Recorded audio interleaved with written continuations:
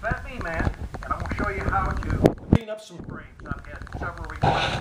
Now you'd say, why would you clean frames up? What I do is I cut all this wax out. These came out of some supers. Extracted them, we set them out, and we let the bees clean them out. The first thing I like to do is, this is a 5-frame lid. I turn it upside down, and I use it for my cutting. And a lot of you beekeepers out there, you look at this stuff, you say, well, yeah, you can use that. Here's the whole thing. This is the fall. Now, if you want to use this for next spring, what you have to do is put wax malt crystals on this to keep the wax moths out. And if you want to crisscross it, open stack it, the next thing you have is you have a rodent problem. And if you have a rodent problem, you've got mice and rats to get up there, and they start chewing this wax up. And if they start peeking inside them boxes, those bees are going to be hard to stay in there. So what I like to do is I like to just cut it out, and I go back every year with new foundation. Now I use a steak knife here that I've dulled. See how dull it is? And a dull box knife. You want to get the wax off your knife. This wax builds up on your knife. It acts like brakes on here. I just cut down just like so. Cut the whole thing out. You want to clean up good. Now I kind of roll it up and I smash it down. Then I get my stack out. Now I'm going to get here's my melting down kettle. I'm going to fill this thing up, get 2 or 3 pounds. Now each time before I clean this frame up, I'm going to clean my knife. Now here's another thing that most people use. They'll use staples in here. And you see how easy that came out? These are brads. You put brads in here, you take your knife just like this and push them out. Now, I have a little container down here because I don't want to get them in my tires in my lawnmower. So I push them out, stick them down. Now, when you put this cleat bar in here, you can use staples, don't get me wrong. When you put a staple in here, they hold so well that they'll tear this thing up completely to pieces. The brad holds it in there, and you can use these things from year to year. This one here, you can see there's 4 or 5 holes in there. Every year, this is my ritual. I do not save wax from one year to the next. I clean my cleat bar up and get it ready for next year. The next thing I'll do is I clean this groove out. I turn the knife up, come right down that groove. 2 passes like that and clean all that out. Now sometimes you're going to get some propolis in there.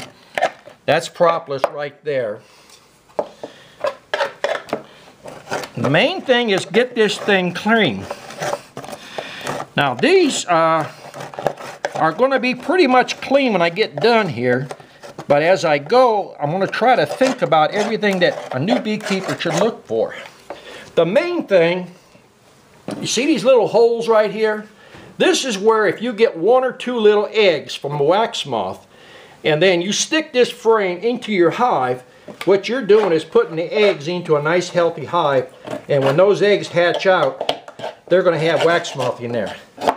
And I know there's a lot of you people out there just sitting there just saying, oh, I put my stuff in the freezer. Well, that's fine, that's good. If you got a dozen freezers, if you're running 40 or 50 hives, you're going to need 2 or 3 dozen. And the next thing is, if you're married, you want to stay married, keep the bee stuff out of the freezer. Now see how I'm just taking a few minutes, clean that frame up. You've got to get this groove here cleaned up pretty good.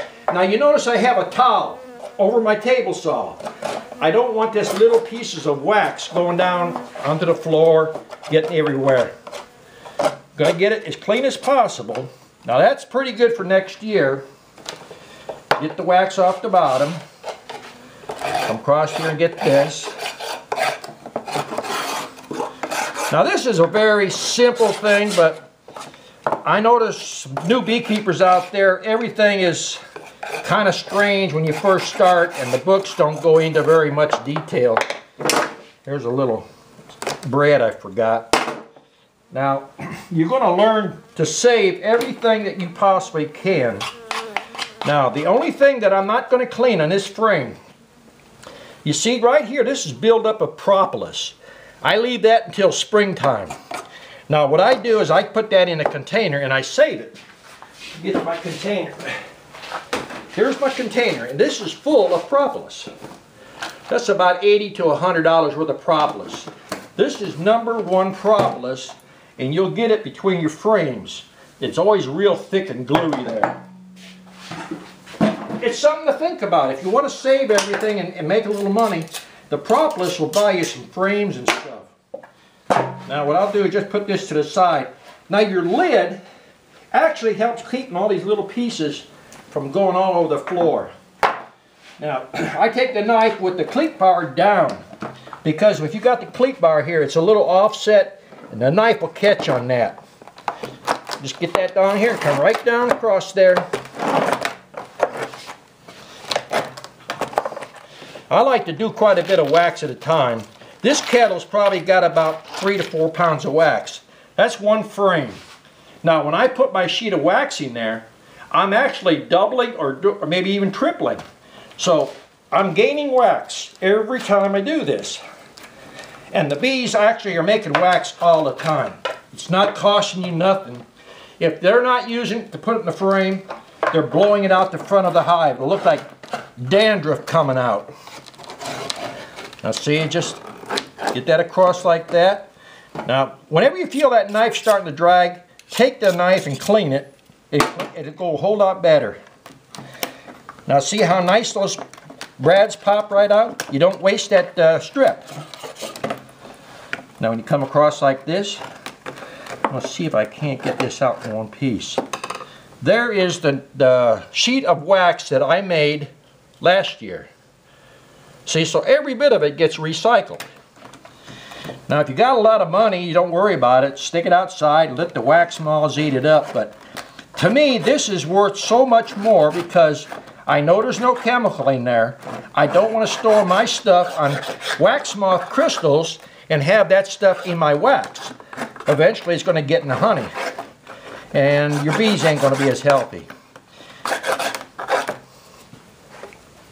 Now see, that's perfectly usable for next year.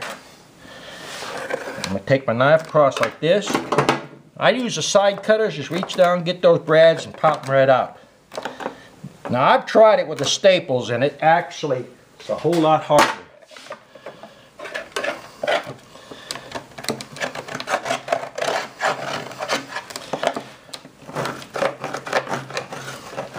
See, that's not so hard to get out.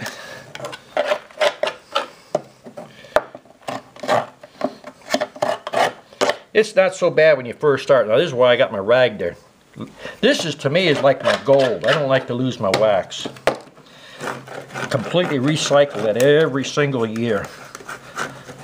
And I've had people send me emails wanting to buy my wax.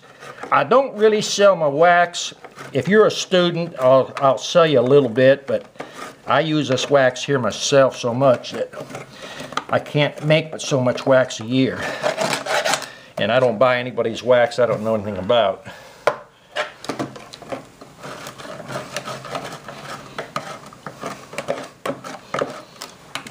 You see, actually, when you scrape a frame down, you get quite a bit of wax. Now, after I store these and I get ready for next year, I'll have these to where all I have to do is take the propolis off. Now, the next step that I do is I get a tub, a big Rubbermaid tub, and I put it 2 inches from the top, and I put 2 cups of bleach in there, and then I add water, so I have bleach water. And I soak my frames in there for about 10 to 15 minutes. Now all your frames are going to get discolored. See how this frame is a little discolored? Now that's just tracking. You see, I can scrape some of it off. But now you put this in the bleach water and that frame's going to come out just like new again. Also, if you've got little indentations like these holes here where you got your pinholes for your wax, that's where you get debris holds up in there, your wax moth eggs, and it sanitizes your frame. A little bit of sanitizing on these frames every year and keeps all your little problems down. keep that wax moth out. Now, that frame is ready. Now, if you like these videos, go to my webpage and you can see the different things we do. We have a lot of videos up. If you have something you want to see, send me an email or leave a comment and I'll get back with you. Thanks for watching The Fat Bee Man.